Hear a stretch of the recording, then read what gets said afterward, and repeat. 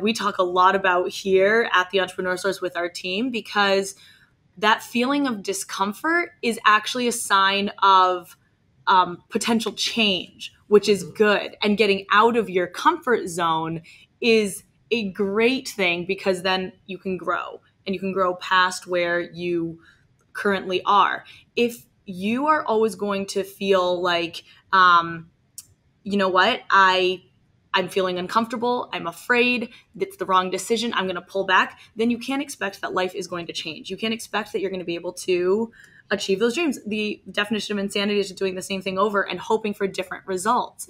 So I think with, when you're talking through, waiting until you feel like it's right, or waiting until you have that special feeling of like, yes, now I'm ready to go, you'll never make that first step. And so what you mentioned there of, don't think about it as you're making a right decision or a wrong decision. It's an informed choice, and you take that step, just do it, as we know, and you make it the right one, because you've taken all this time to get that education and discovery and awareness. You have the tools, and now you can make that informed decision. You're able to. And I feel like people can do more than they think they can, or that their abilities actually are much greater than they believe they are.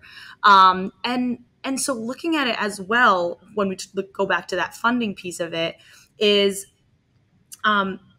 people, they fear, I'm using my retirement funds, I'm, having to, move all these things around. But rather, like to your point, you're looking at it as investing, and it's more proactive than reactive.